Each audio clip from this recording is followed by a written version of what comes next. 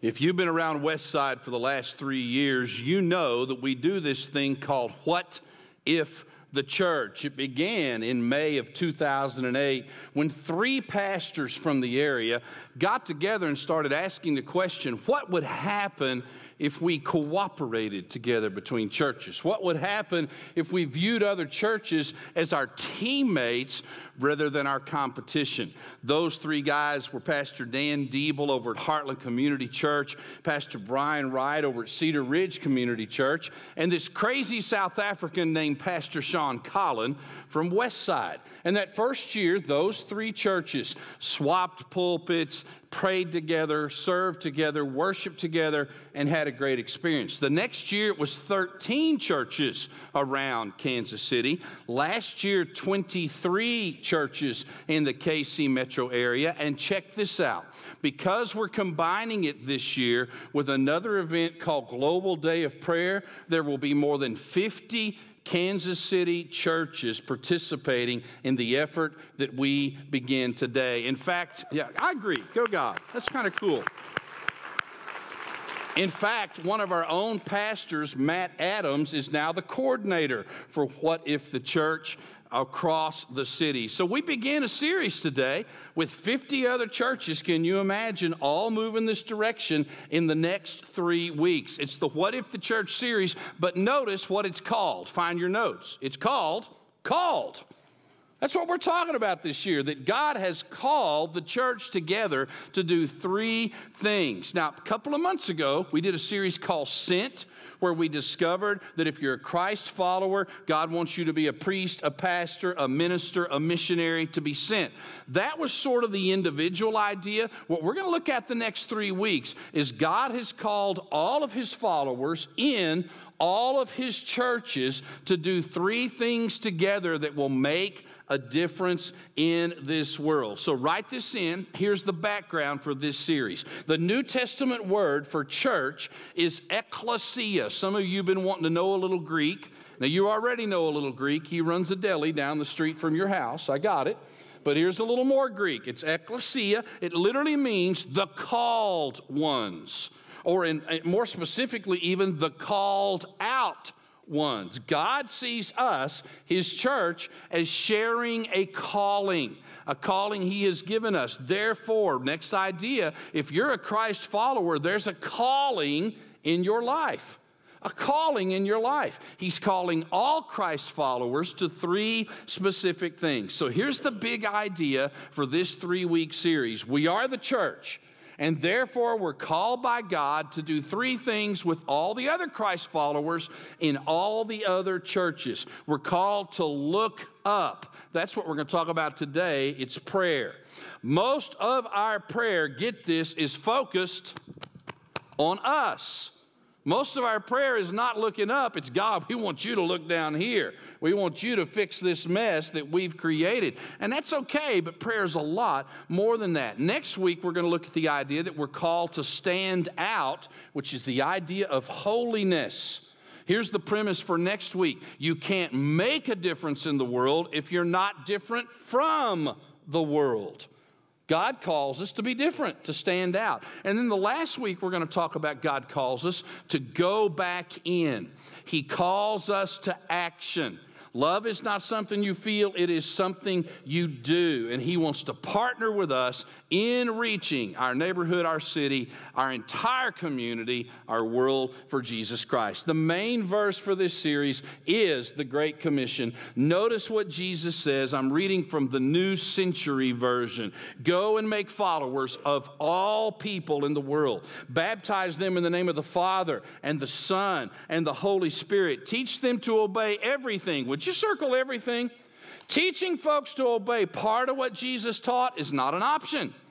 Teaching them to obey the things we like, that's not an option. Teach them to obey everything that I have taught you, and I will be with you always, even unto the end of this age. That's the introduction to the next 3 weeks. Here's the big idea for today's teaching. God invites us to see what he is doing in the world and join him in it.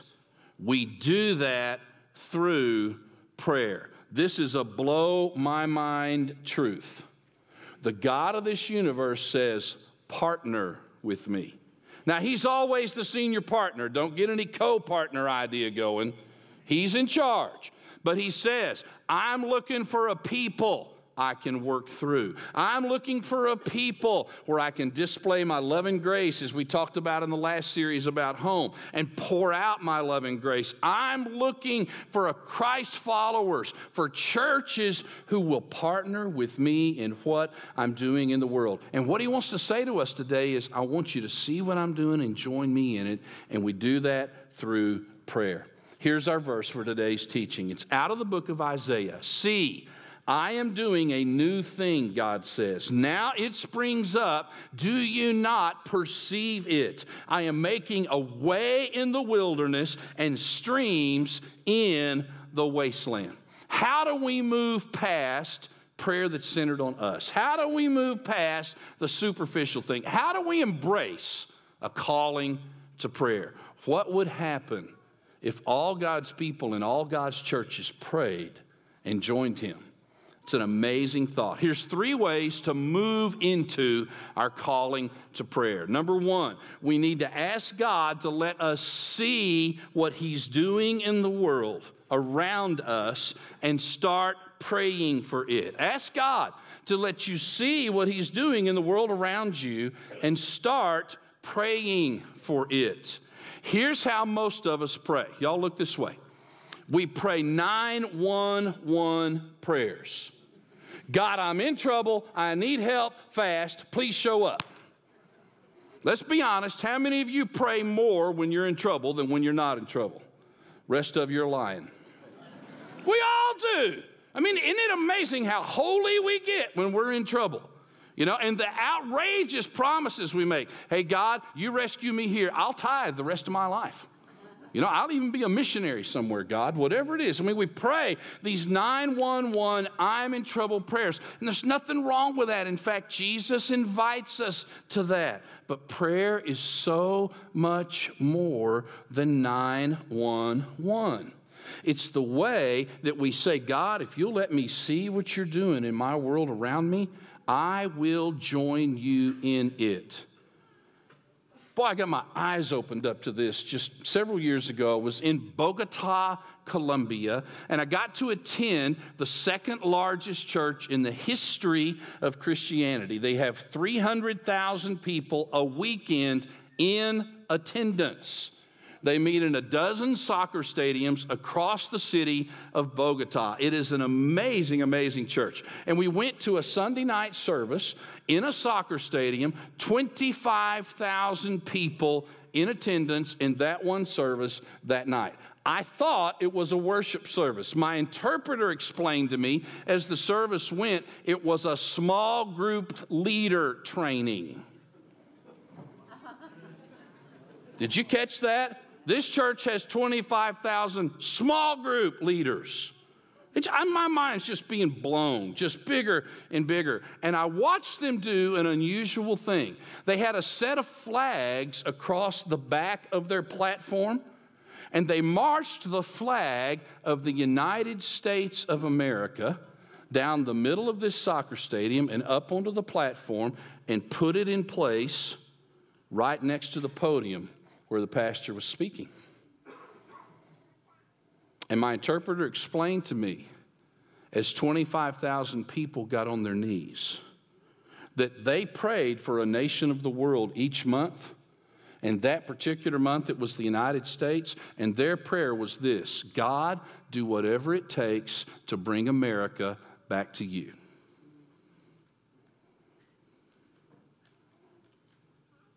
In my fire group settings now, I'm in one on Sunday night and Monday night and Wednesday night. We always start with 15 or 20 minutes of just shooting the breeze, talking about football or basketball or you know, baseball or whatever. Somebody always brings up the economy. Would you guys agree the economy is just pretty much in the toilet right now? Is there anybody thinking this economy is great? I mean, it's been tough. And you know what? It's real easy to blame Washington. It's real easy to say those bozos don't have a clue. But what if God is allowing what's happening in our country to bring us to our knees so we will return to Him.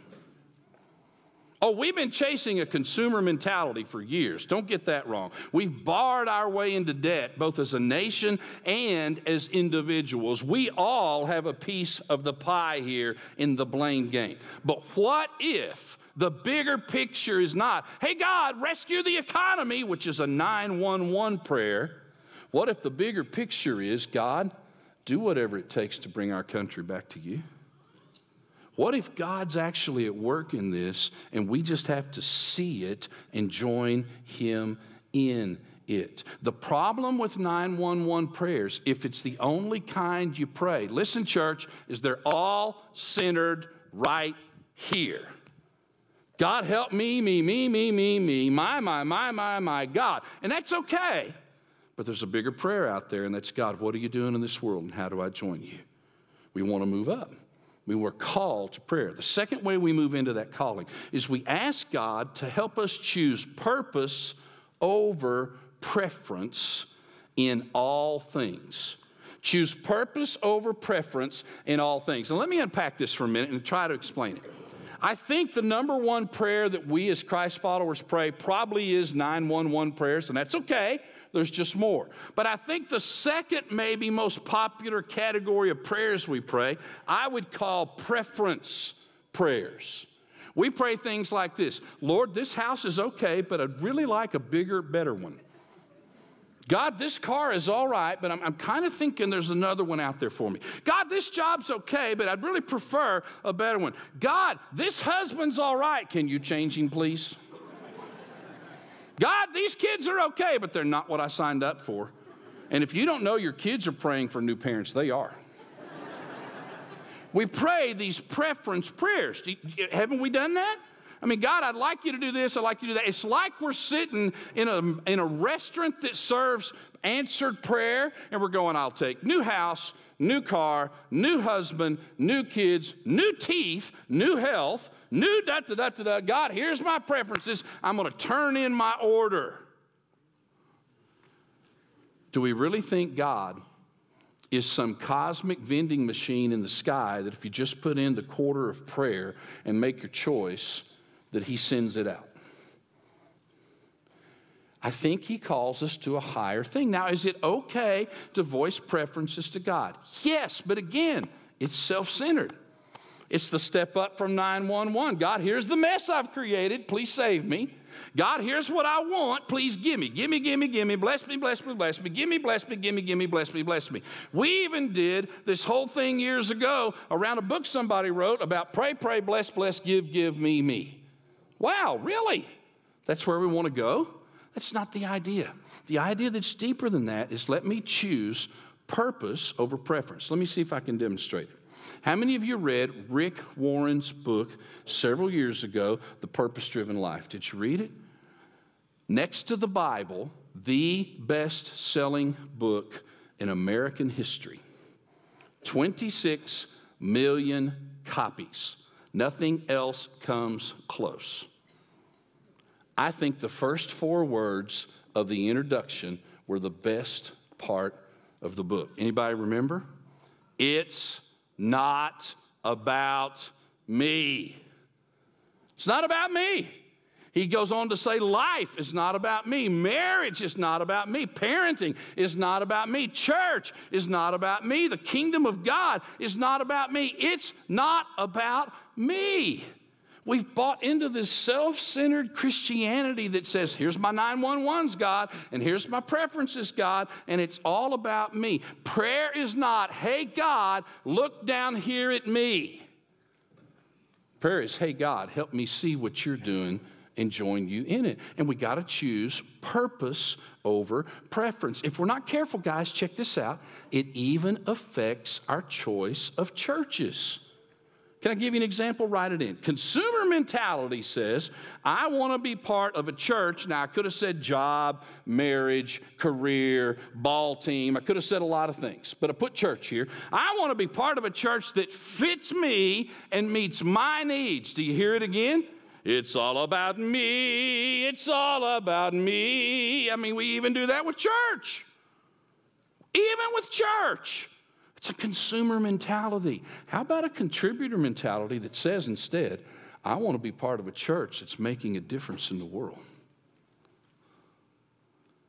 Because it's not about me. It's about purpose. My parents are 77 and 78 years old now. And they've been part of a church in Dallas that's been in decline for 10 years. Probably for longer than that. But they've been running about 80 to 90 people in church for the last 10 years. And the 80 to 90 people are all 80 to 90.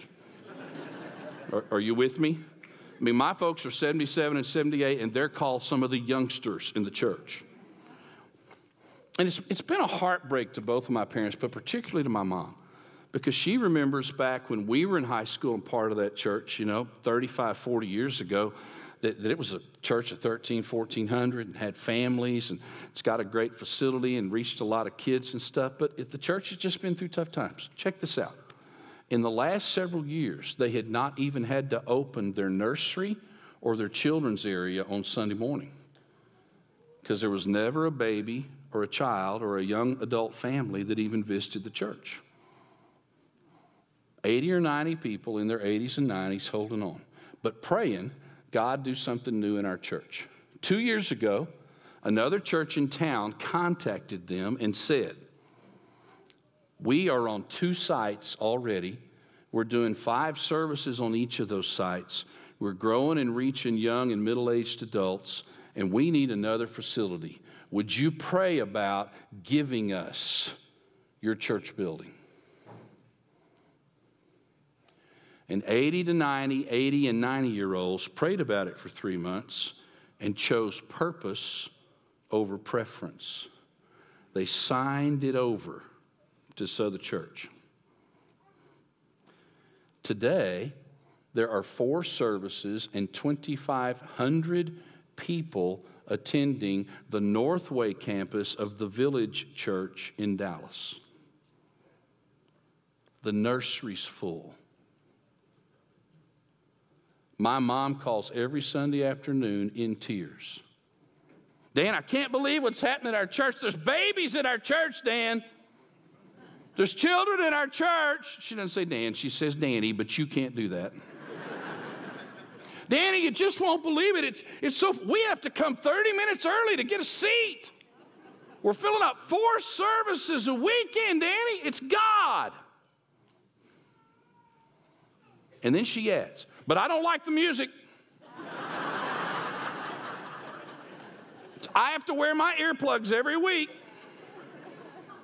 And I sit down front, but it's okay because there's babies. That's maturity. That's a 77-year-old woman choosing God's purpose over her preference. Her preference would have been to just hang on with the 80 to 90-year-olds. My mom and dad are part of the Sunday school class they call the Next to the Graveyard class. I asked her why they called it that, and she said, there's no class above us. She said, you leave our class, you've died, you're in heaven. That's the only graduation we have.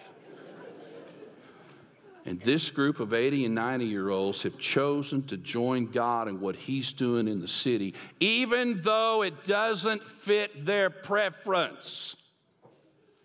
Do we hear that, church? God's looking for a people who are not content to just pray 911 prayers. He's looking for a people that are not content just to pray, God, give me my preference prayers. He's looking for a people who say, God, what are you doing around me and how do I join you?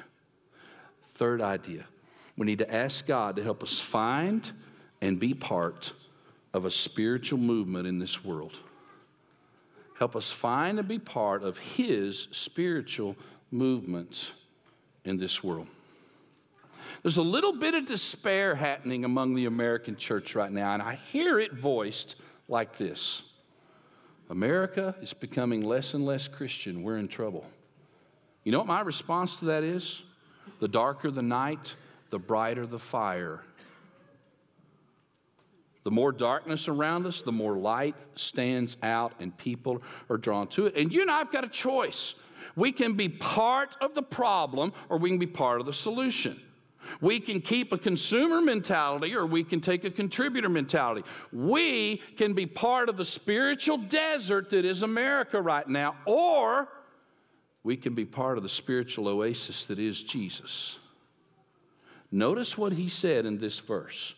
I'm doing a new thing. Now it springs up. Do you not perceive it? I'm making a way. God says it gets dark. You find yourself in the desert. I'll make a way.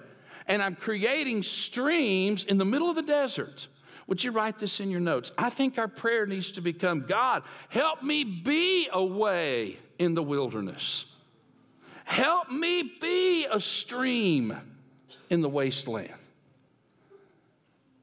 God, do something so new in me and fill me so much with Jesus that others can find that oasis. Because the drier the desert, the more important the oasis is.